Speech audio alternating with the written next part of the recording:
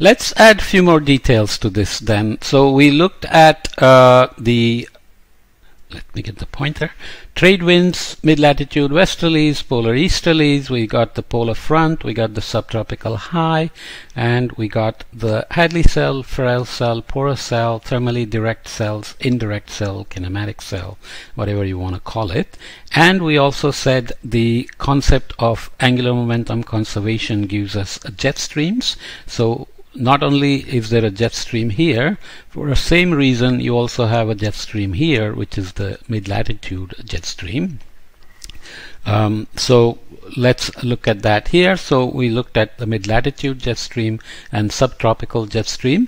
And why do they wobble? So any little pressure change, temperature change, precipitation change, any forcing, for example, would shift a water parcel away from its latitude. What happens? So let's say it's at a certain latitude, it's got certain angular velocity and it's got certain vorticity because it's on a rotating planet. When it's shifted in latitude, it goes to a place with a new vorticity and a new angular momentum. So the vorticity conservation would want to bring it back to the same latitude, and then it would overshoot and it would come back. So you create waves. So what do waves need? If you have something on the table and if you just push it, it may not come back. But if it was attached to a spring and you pulled it or pushed it, then it'll come back and may bounce around because the spring has a restoring force. So you have a perturbation force and a restoring force, then you can create waves. So that's what is happening on the planet when you have displacements of air parcels or water parcels in the ocean and so on.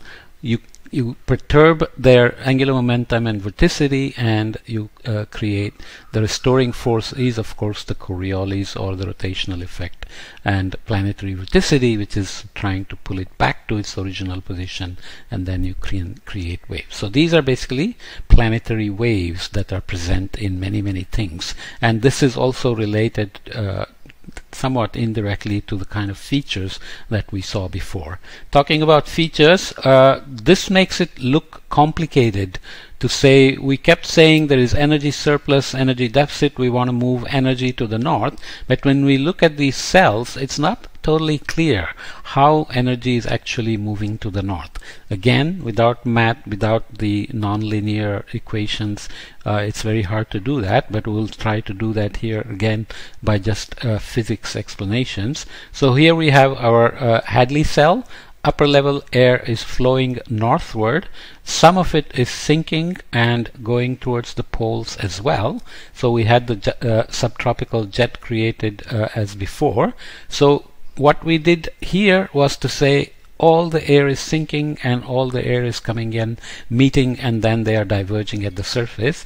But in reality, this is what happens. So there is subsidence for sure, but the upper level air continues to transport energy, heat, and some momentum northward. There is also a surface flow northward being shown here, which is rising at the polar front and meeting the upper level flow here and creating mid-latitude jet stream, and together they are going all the way to the pole. So you can see that in a very simple way that may not be very intuitive. The upper level flow does continue all the way to the pole, and then at the surface it is broken up into this polar cell, and there is the Ferrel cell is not so obvious anymore here, but it is there, and the Hadley cell. Okay, so that is the polar front, which has got a nice front all the way from the surface to the upper atmosphere. There is the mid-latitude jet stream, and what should amaze you when you look at this is that there are westerlies here at the surface. We're talking about surface winds, right? Westerlies at the surface means what? Okay, you may not have thought about it, it may not be very intuitive, but the planet is rotating from west to east, and we said at 30 north it's at 1400 kilometers per hour. If winds are going from the west to the east, if they're westerlies, that means they are moving faster than the planet. Relative to the planet, they are westerlies, so in absolute speed, they are going faster than the planet, right? So how is it possible that, including the friction and the mountains and everything, winds are going faster than the planet? Obviously, energy and momentum have to come from somewhere.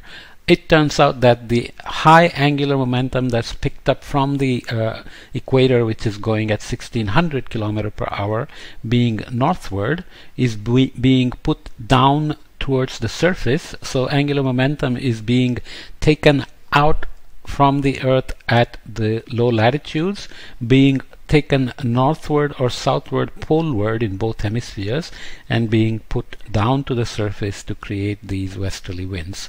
And you can kind of see that happening here. So angular momentum being carried out, taken forward, and being poleward. Okay, so you can look at it in this way to get a better sense of how the tropopause itself is changing and how the jets and the vertical motion is being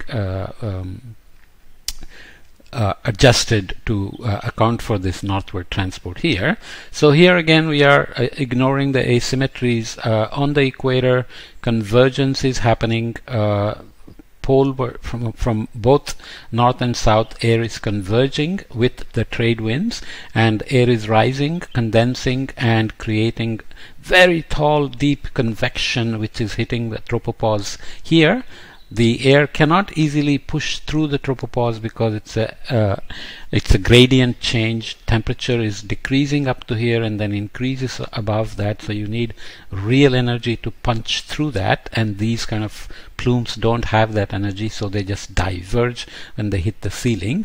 So they go south and north here, and that air is coming and creating our nice subtropical jet stream and subsiding and going back. So this is our Hadley cell, and staying with the simpler framework, we are saying there is convergence at the polar front or subtropical front, subtropical jet stream, and here it's called polar jet again, so this terminology always gets used in both ways, so be careful. So this is the subpolar front where air is coming from the poles in the polar cell, and with the Coriolis and other dynamics it's rising, and then it's connecting to the Hadley cell. So we are creating the northward flow and southward flow to converge into here and create this indirect cell or a kinematic cell or a gear. That's the Ferrel cell, and we have a jet stream by the same token of angular momentum conservation in the upper atmosphere. But here this jet stream is very strong. It can have wind speeds of several hundred kilometers per hour, and it can put down angular momentum to the surface and give us surface westerlies, which means winds that are going faster than the planet Earth itself. Okay, so that kind of hopefully gives you a complete sense of how we are creating these cells. We are still on the way to explaining northward transport. Okay, so even though the cells look complicated, as I said, there is net energy transport towards the poles as required for balancing surplus energy to deficit energy. The angular momentum, as it turns out, need not be conserved. What must happen is that energy must move northward.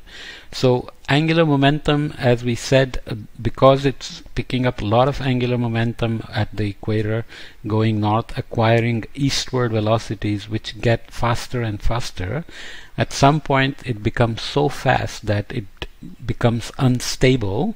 So that instability actually creates this kind of Ferrel cell. So that's a different explanation that is more mathematical, and that instability is losing momentum. It doesn't conserve momentum, but what it is doing is making sure that energy, heat, continues to go poleward. So we must satisfy the condition that there is excess energy in the low latitudes, deficit energy in polar latitudes, and we must constantly move energy. So these cells, with all their complications, they are moving energy to the north. but they don't conserve angular momentum. Okay, there are lots of details about the dynamics of why the Hadley cell terminates at a certain latitude, why the polar cell terminates at a certain latitude, and how the cells are actually connected in the real world in the westerly band. We just said Ferrel cell, but this is more of a kinematic cell and it's not dynamic. So that dynamics requires lots of complicated maths and physics, which we are not doing here, but just get a sense of what those simple explanations are trying to do for us. Okay.